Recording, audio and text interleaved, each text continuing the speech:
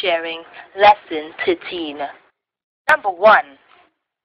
Read the reflection for this lesson with your child. Help your child to find simple ways of showing that she or he loves their neighbor. Number 2. Help her or him to learn the poem for this lesson on the activity page.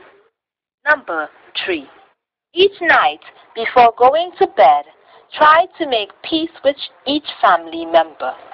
Try to forgive one another for any wrong committed that day. My quiet time with God. Please reflect on the following in your quiet moment with God this week and allow it to lead you into deep conversation with Jesus.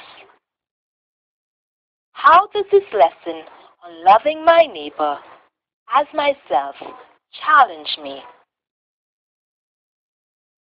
Is there anyone I haven't forgiven because I feel they hurt me so deeply?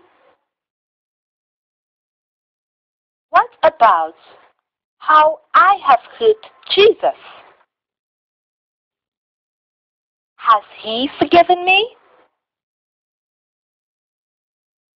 And what about what I say every time I pray the Our Father?